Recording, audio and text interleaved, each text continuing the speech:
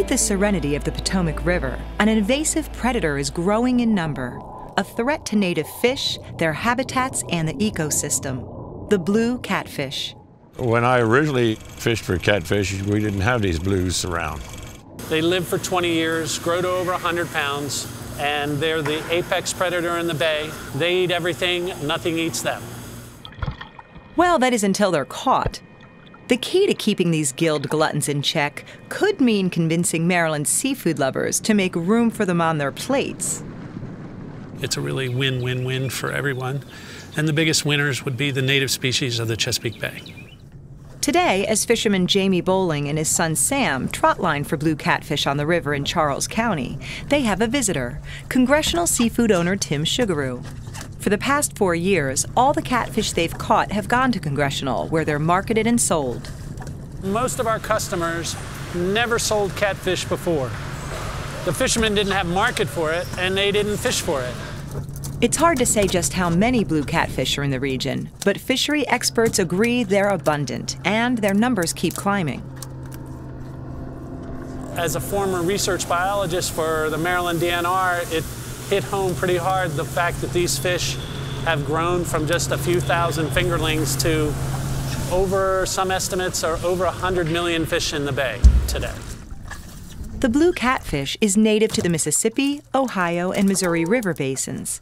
In the 1970s, it was introduced to the Chesapeake Bay watershed by way of the James River in Virginia for sport fishing. In the rivers like the James, where they were first put in, it's virtually 99% wild blue cats.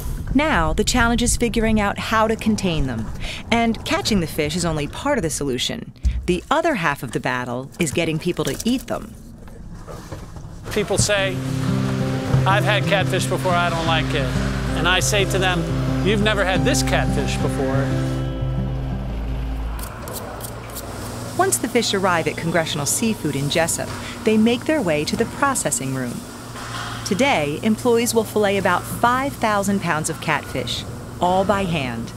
The fillet itself is very beautiful. It's a firm, white, flaky, mild fish. It's nothing like a farm-raised fish. I mean, they eat menhaden, they eat blue crabs, they eat juvenile rock, they eat adult rock, they eat shad, herring, white perch, yellow perch, freshwater mussels. They're an omnivore.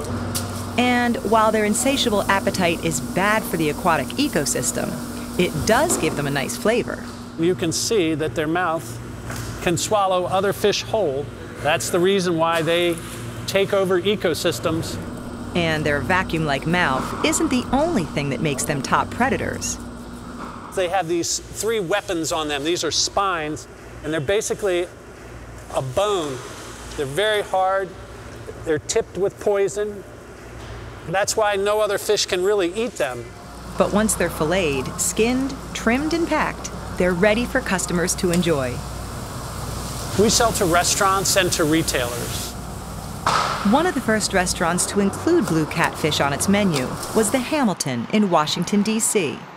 We put it on as a special in April of 2014, and in that month alone, we sold 15,000 orders of the entree and 12,000 orders of the sandwich.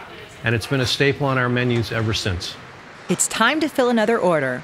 Head chef Zach Smith is preparing blackened blue catfish. It really takes on the flavor profile of those fish that it eats, and you get a much cleaner, a more firm textured, white-fleshed catfish than you normally would from farm-raised or wild-caught. And this is one of their most popular dishes. It's delicious. You get the blackening, lots of flavor from the jambalaya, and it helps the local environment, which people really seem to get behind.